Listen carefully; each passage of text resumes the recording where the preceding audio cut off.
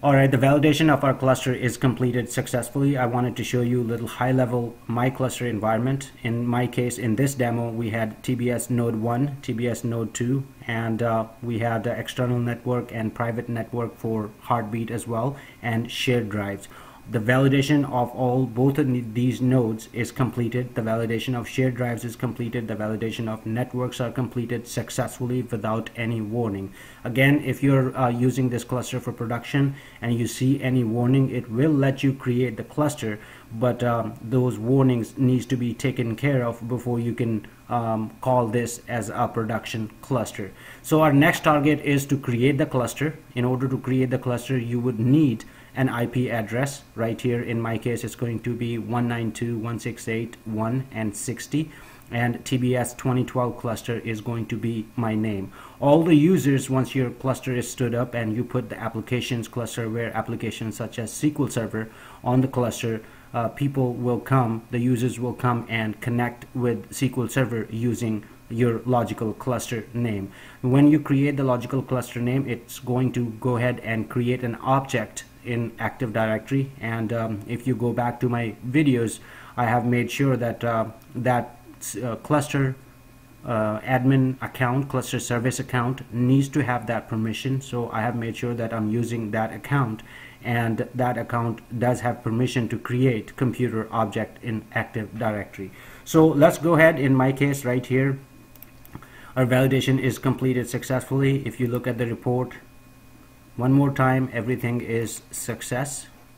So we're ready to create the cluster.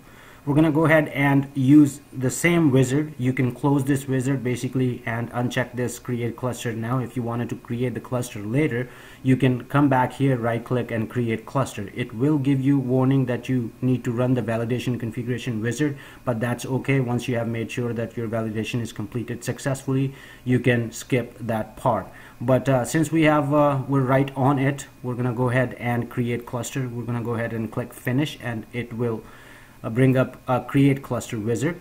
So right here is you need to just, maybe if you wanted to not see this message again, you can click on do not show this message again. So we're gonna go ahead and click next. Right here is the cluster name. If we go back right here, this is going to be TBS 2012 cluster, and IP is going to be 60. So we're gonna go ahead and use that information in our cluster creation. TBS 2012 cluster, and up here you need to put the static IP. In our case it's going to be 60. So right here is our IP address. Let's go ahead and click next.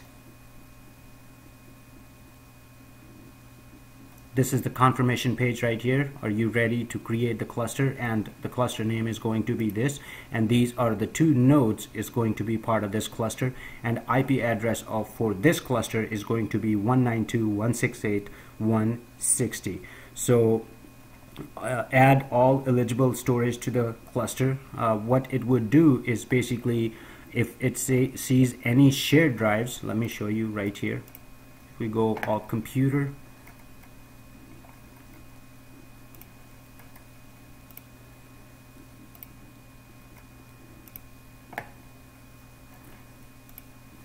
let me go ahead and go on node 2. During the validation it fails over, it does the simulation. So if we go up here and go to my computer, you will see all the shared drives right here. F is for data, SQL Server data. I'm going to use this cluster primarily for SQL Server, and log L is for logs, Quorum is Q, and tempdb is T. So let's go ahead and is going to basically go in node 1. When we up here, this check add all eligible storage to the cluster, so it's going to add all those shared drives. So let's go ahead and click next.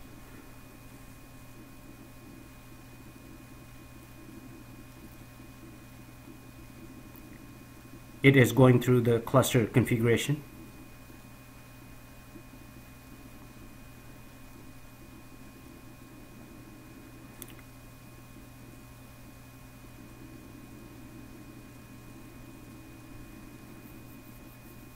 Port, and see if there is any warning or errors. There is no warning or errors, so we're gonna go ahead and click finish, and it should show up right here. As you can see right here, Tech Brothers TBS 2012 cluster.techbrothers.local. This is a logical object that is created in your Active Directory, or in my case in my Active Directory, and DNS settings is all there. So this is a first view of your cluster that you just created. Name is right here. Current host is TBS node 1, and network is network 1 and cluster network 2. This is cluster network 2 right here is the private. This is the heartbeat. And recent cluster event, none as far as it goes. And witness right here, it took cluster disk 4. We do need to make sure that if it took the disk that we intended it to take, keep in mind that when we created the disk, I created the Quorum about 512 MB. So if it has taken any of the disk basically during the configuration that is not intended for Quorum drive, we're going to go ahead and change that. So let's go ahead and expand the cluster and look at roles. Right now there is no role because we haven't installed any application on this cluster so far. If you click on nodes, you will see that all the nodes that's involved in cluster, and they're both up and running. And let's go ahead and look at the storage disk. Right here there are 4 disks right here. Luckily that a cluster Quorum 4 disk witness in Quorum right here, it has taken 4, but we're gonna make sure that basically that's right for it to take. It is 512. It has taken basically the right Quorum, but I'm gonna go ahead and show you that if it hasn't taken the right Quorum, how you can change that. So networks right here, there are 2 networks, cluster only and cluster and client. This is cluster and client, that would be our external network, and cluster only up here is the private, that is also known as heartbeat. If you wanted to look at the cluster events, you can click on here. Right now there isn't any events, but this is going to be very useful for us in case our cluster has a problem or it failed over. This tab right here is going to really be very helpful for us.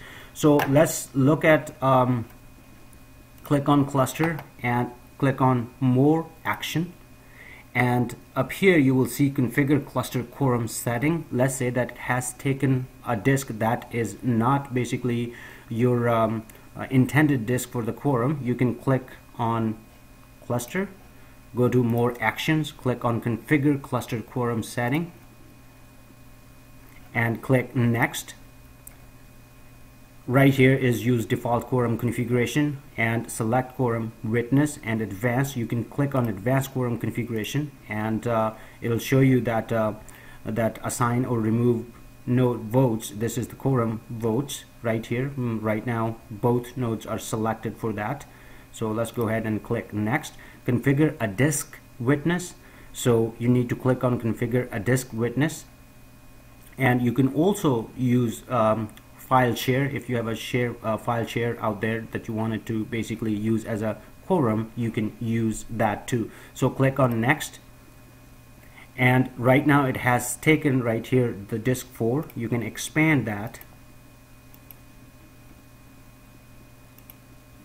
and in my case it has taken the right Quorum disk. But in your case, if the Quorum disk is not right, you can go ahead, uncheck this bar and find your right disk and click on that and click next, and it will basically change the Quorum configuration. So let's go ahead and cancel. Now this cluster is ready for us to take any application that is cluster aware. In our case, this is going to be used for our SQL Server configuration, SQL Server installation. We're going to go ahead and install our SQL Server in cluster mode and use this cluster as our main cluster, and have our SQL Server installed in cluster mode.